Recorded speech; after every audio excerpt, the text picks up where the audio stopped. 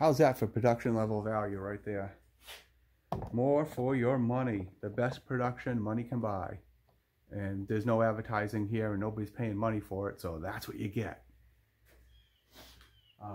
Okay. I mentioned in another video about getting your rifle ready, getting ready to go shoot silhouette. Maybe you've never tried it before. And I talked about having your scope ready. And then, of course, someone messaged me and said, my scope's not ready. What do I do? All right, it's simple. Don't panic. If you haven't put scope on a rifle before, get somebody to help. It's not rocket science. It's easy enough to do. But if you don't have somebody to help you, I'm going to try to help. All right. Get rifle. No good without a rifle. You're going to mount it on some sort of mount on top of your rifle. Self-explanatory BS. We don't need to go into that too much. You want to make sure your scope is level in relation to your receiver. And hopefully there's no interference or no things that get messed up between the mounts and the receiver to throw things off. You know, I'm the champion of cheap equipment. This is one of those places where you might want to spend a tiny bit of money on equipment to make sure things are well machined. When you tighten them, they're going to stay tight. This particular setup I have here has release mounts on it with the little thumb screws. Really not necessary. I'm probably going to switch to something else fairly soon. I gotta wait for a time when I'm not doing things like building a complete rifle range at the club I belong to and stuff like that. It's taking up what tiny amount of spare time I have. But it's looking cool. So, you know, that's another video. The next video, the next series of videos will probably not be in the opulent garage of doom because it's getting a little bit boring back here. Every single video is from here because, quite frankly, I film them on rainy days when I don't have a whole lot of farm work to do. If I went out in the farm right now in this lovely muddy clay soil of West Tennessee, I would slip and fall on my keister and be sliding down the hill into mud puddles. So today, kind of not so much. I am doing some dry fire practice. I am doing a lot of dry fire practice because I have a goal set. Totally different video, but you should have some sort of goals. My goal this year is to attempt to hit master score. I've been off by 2 so many times. I don't keep count while I'm shooting because that messes my brain up. So then when I get to the end, I missed it by 2 every single time, it seems to be. It's probably some sort of sub-level mental block that I'm not honestly cognitively doing it, but it just seems to be every time. It's just, you know, I take a breath at the wrong time and I miss those 2 targets and I don't get master score. It's kind of frustrating. It's kind of like hitting 9 rams all the time. I keep hitting 9 rams. Not 10, 9. I need 9. I need 10 damn rams for my Grand Slam. But that's another video in itself, what's a Grand Slam. But we'll do that another one. So, scope set up. Scope set up. I even made myself notes so I wouldn't do what I just did just there and get off the rails. So you've got your scope solidly mounted. And realize when you mount a scope for the first time on a rifle, then you start making adjustments and seeing where things are and where things line up or don't line up. You may be adjusting, readjusting, reinstalling that scope 15 times. Don't worry about it. Don't get frustrated. When you go to attach everything down, don't crank it down real tight because you're going to be uncranking it and changing things back and forth. We are offhand shooters, so our eye relief, our point where, hopefully the microphone still picks it up, the point where you get your big fat cheek on there and you're looking down the thing and you get a nice sight picture, your eye relief, your distance from here to here. So you're going to have to work on moving that scope forwards and backwards, and it's going to be different than what you would set up for the bench, because remember, we're all offhand, we're shooting silhouette. If you shoot silhouette, something that's not offhand, it's not silhouette. Unless you're doing that lay down pistol thing, which I don't do. It's cool, but I don't do it. But you know what I mean. Silhouette is offhand. When I see YouTube videos, here's a little behind the scenes bitch mode. When I see YouTube videos that say something like bench rest silhouette, unless you're shooting out to 1,000 yards, which is another thing I don't do, that really is legitimately some bench rest silhouette there because they're shooting to 1,000 yards. But for us, regular, ordinary human silhouette shooters, the game is small bore to 100 meters, center fire to 500 yards. We're shooting offhand. It's a game where it's not all about the equipment, it's about the human. It's 5% equipment, 95% your brain. Well, 5%, 90% your brain, 5% your body. How's that sound? Anyway, so we're setting up for eye relief, so you may have to move that scope back and forth a few times until you get it right. You're going to probably set up some dry fire targets. You're not worried about whether or not it's on the target and it's dialed up perfect. You're just worried about how the sight picture looks to your sight when you bring it up every time. Boom, there it is.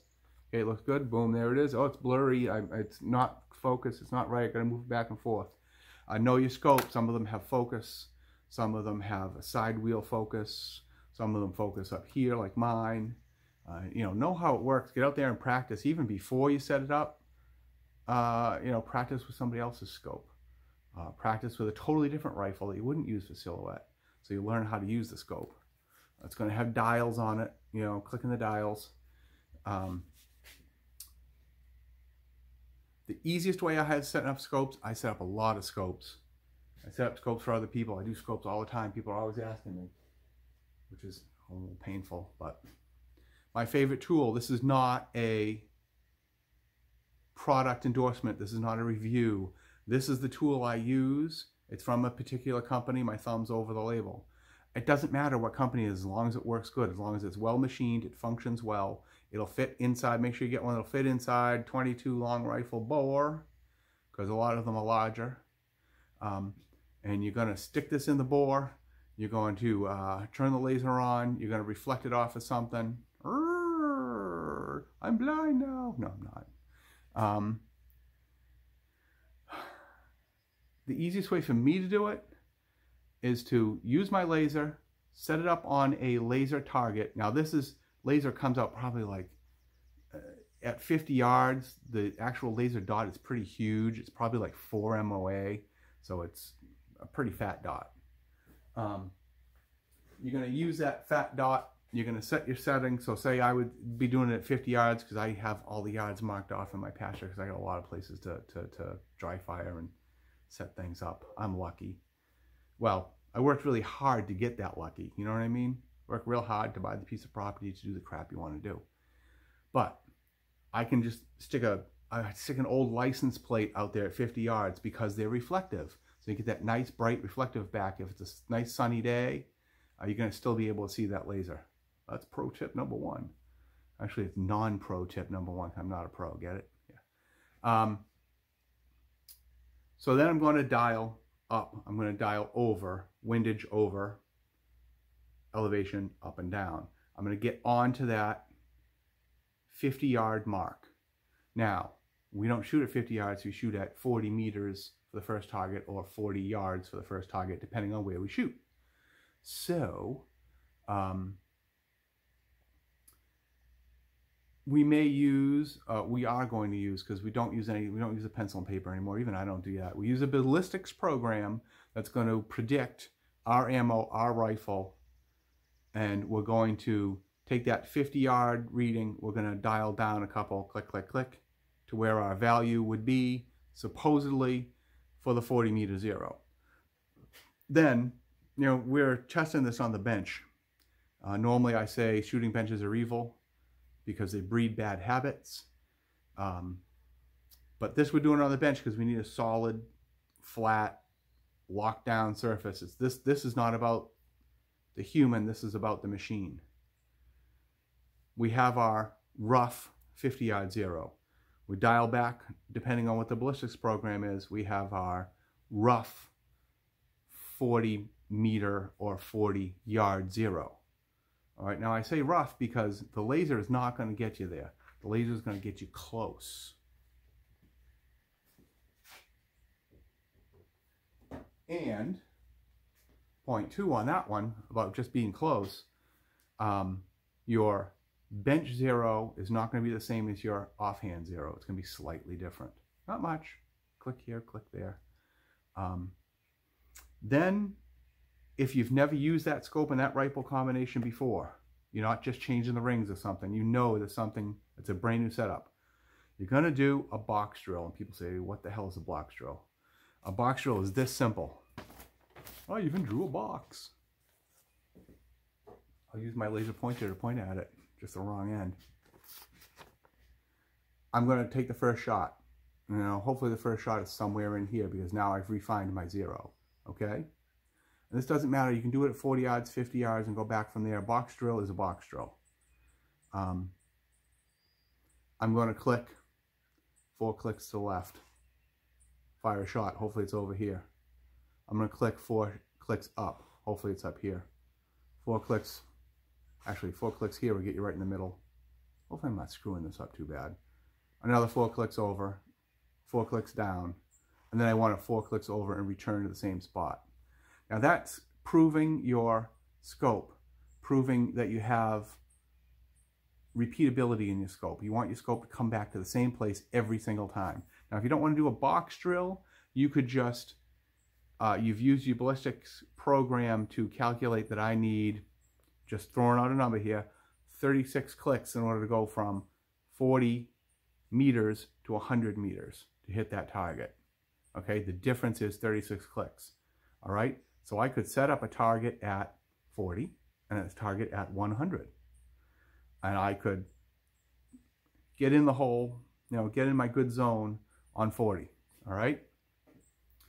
Click up the dial slowly that I know I need to get to 100. Shoot at 100. Shoot a couple of shots. Not rapid fire. 1 shot. Count to 30 seconds. Fire another shot. Okay? Then reverse. Negative clicks back down to my 40 meter zero. See that that shot comes in that zone. You know, that we're doing this in the bench again, so everything should be locked down.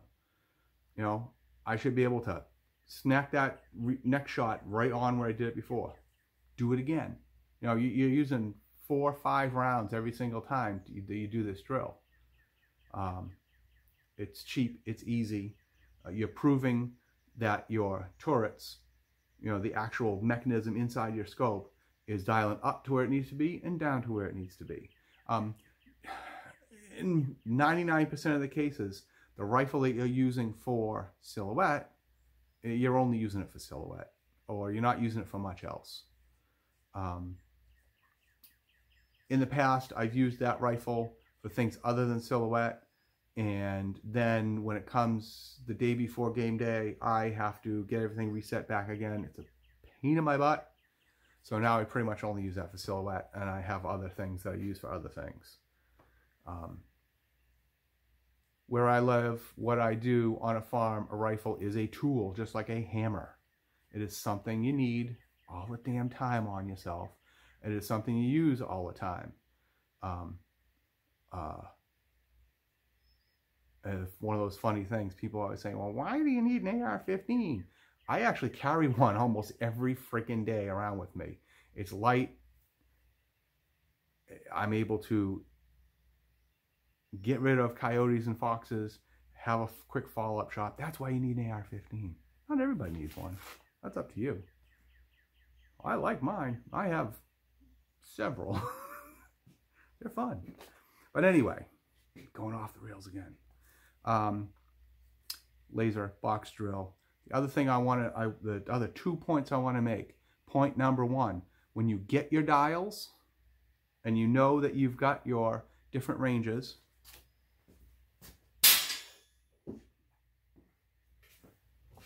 like we said in the previous video, you've got some sort of a dial up ready. You know, you've got your numbers, got my numbers, okay? Wow, it's really out of focus. What's going on with that? And I actually have stickers I made. to help me remember quick when I'm on the line, to change my focus for the different animals. On match day, depending on where you are, sometimes you got to be really quick about getting your stuff together, because they are going to move you fast sometimes, way faster than I would want to go, but I'm a casual guy, not everybody is. So, you have your dials, you know what your dials are. Stick with your dials, okay? Your zero may change time to time with weather. Gets a little cold, gets a little hot. My original chicken zero may be slightly different. Shoot in the winter, shoot in the spring, summer, fall. You're going to start to know if you have to change anything. I don't. Once I get my chicken zero, I go back to chicken zero, and as long as I'm back to chicken zero, which I'm going to check every morning at the beginning of the match. I go to a match, it starts at whatever time, I'm going to try my best to get there an hour early, if not earlier. And yeah, you drive 5 hours to get to a match, now you got to get there an hour early. Yeah, you do have to do that, because you got to get that chicken zero. And then it's nice to get a few warm-up shots, you know? And a lot of times they'll give you a half an hour for practice, because it's all it's practical to do is give you a half an hour for practice. So boom, boom, boom, you got to be ready. Get that chicken zero, then I'm ready to go. Okay, chicken zero, I know it's 10 clicks to pigs. 10 clicks to turkeys, it's 16 clicks to rams. If it's at 100 meters, it's 12 clicks to rams if it's 100 yards. I know that. Know the value of your dials. Some are 1/8 minute dials, some are 1/4 minute dials. Know what that is. If they're 1/8 minute, then you've got twice as many. You've got 20 clicks to between chickens and pigs, say, as an example. Your numbers are going to be your numbers, not my numbers. Now, once I got those dials, I know my dials. I am not going to go to a match and start spinning the dials radio style and get myself completely out of whack, okay? Those are my numbers. I know my numbers. I stick to my numbers. And it becomes just a natural thing. You do it every match. You know what you're doing. I'm trying to help out the new guys and girls here who want to get ready. I'm not a pro. I'm helping you. Maybe you will become one, okay? Last thing is when you're setting up scopes for air rifle silhouette, okay? The distances are roughly, pretty much half of what they would be for regular silhouette. When I say regular, I mean small bore silhouette. But the targets are smaller. Where's my ram? No, targets are tiny. See, this is my thumb, okay? This is the chicken, okay? You're shooting something the size of your thumbnail at 20 meters, 20 yards. Small bore ram, air rifle ram. You know? So the distances are closer, but your targets are smaller. Watch this, gonna shake the camera and put it on. Now, because your air rifle, now you're using probably a similar scope to what you'd be using in small bore. Just take into effect whether or not if you've got a Springer air rifle, that you use a scope that will stand up to a Springer, because you've got a lot of slap back in there can destroy a scope. So just know that you have the right scope for your right air rifle. That's just one of those non-pro tip number 12. Your air rifle, setting up that scope for the closer distances, you may need to shim the scope. And what I mean by that is actually putting a piece of material in the back ring, on the bottom of the back ring, to take and move that scope just up slightly. I mean, we're talking slightly, we're talking the thickness of what I used to like to use was the old 35 millimeter film negatives, which you can't even get anymore. Maybe somebody can, I can't easily. You could be using a very, very thin piece of plastic. I have little shim pieces of plastic in my toolbox. We're talking very, very minor shimming on the back. And the reason is because you will run out of dial. You will not be able to dial down far enough to be able to impact chickens, be able to dial all the way up to impact rams, because it's air rifle, it's going slow, so you're really sloping that. There's a lot of dial involved. There's a ton of to get to the rams, and then be able to get back to chickens. You'll be able to, if you find yourself zeroing it and it's like, I can get it at the 45, I can't get it back down to the 20 because I run out of, it bottoms out. You got to shim the back of the scope to cant it up, to tilt it up a little bit. Solves all the problem. But that's just one of those things that there's no manufacturer that's, well, there's probably some, but most manufacturers aren't designing their scopes to be able to hit things in that kind of close range, unless it's a specific, I'm sure there's some specific air rifle scopes. I'm not the air rifle expert. I do air rifle for fun, air rifle for practice. I'm not like the biggest air rifle junkie nerd there is out there. I'm not. It's fun as hell, and it's great practice, but I'm just not, it's not the top of my list. So, that's your video. Scope set up. Next video should be from the range, the actual range. I'll see if I can include little views of the range at Tennessee Sports Foundation, how awesome it's coming together. And I thank all the people who have been helping me with heavy equipment, with welding, with just building crap, because if I did it all myself, it would take forever. And that's it. Remember, there's no ads on this channel, so if you feel like supporting it, go right ahead, find the link. You'll know where to find me. Look at all those paint cans back there. Somebody suggested that I give away a free t-shirt. It was pretty funny. I cracked up when I read the email. I should give away a free t-shirt if somebody can guess. I think we'll do that.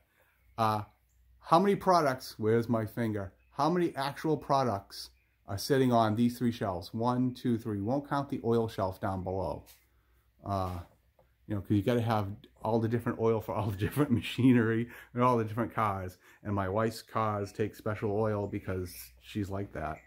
But her cars are nice. Mine are just... But anyway, 1, 2, 3.